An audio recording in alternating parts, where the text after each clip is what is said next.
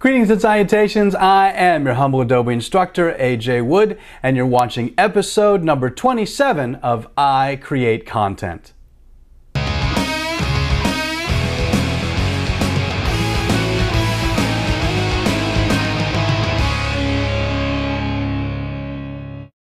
Hey everyone, appreciate you tuning in to today's show. If you caught Wednesday's episode, we were taking a look at Photoshop, specifically how to use gradients with layer masks.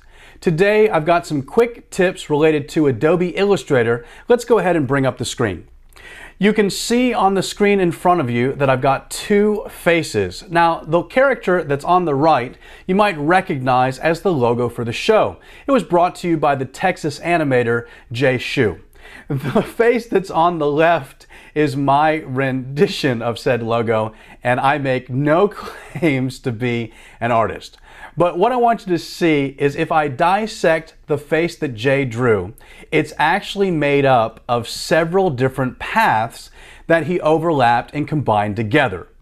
If you take a look at the outline for this drawing, you can see that the face that I drew is much simpler, right? Less paths, less overlapping strokes and various shapes. It's just a simple outline of a face.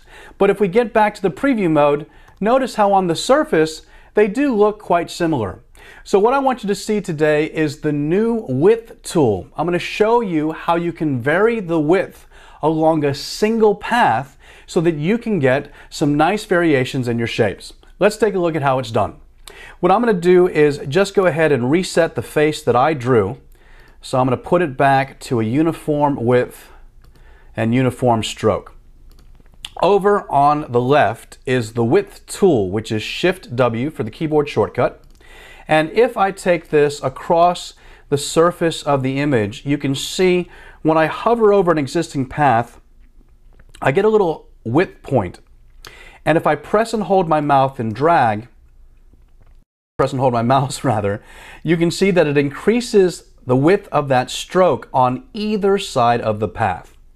And in fact, if I take that tool, I can put it and pull out the stroke. Now what's interesting is if I just want to vary the stroke on one side, I can hold the Alt key on a PC or the Option key on a Mac. So if I hold the Alt key on a PC or the Option key on a Mac, I can just vary the stroke on one side of that particular path.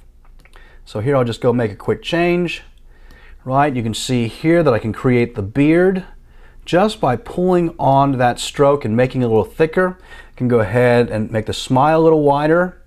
Again, I'm just pulling right from the path itself with the width tool, and it starts to give me a nice shape to that face. Look at how that's turning out. All right, I'm starting to see some character there. I can actually go and use this on the skull. So I'll go here, and if I drag, again, just pulling with the width tool, now I can create the hairline.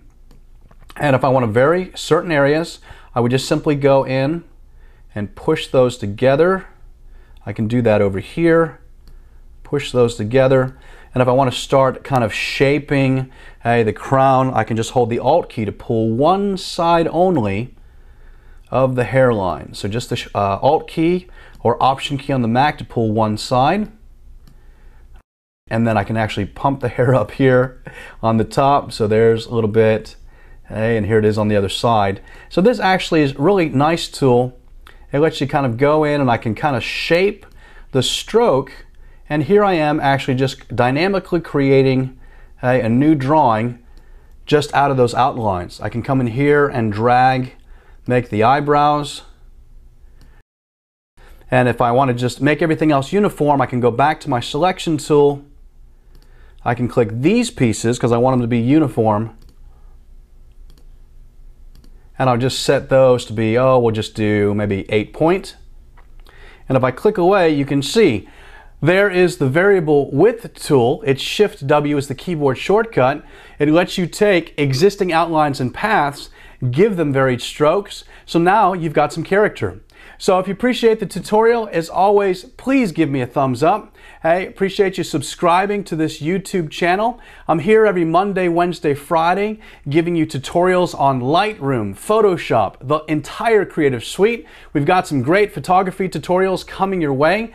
If you want to leave questions or get your video questions answered, leave me responses on Facebook, on Twitter, on Google+, or you can leave comments here on the YouTube channel.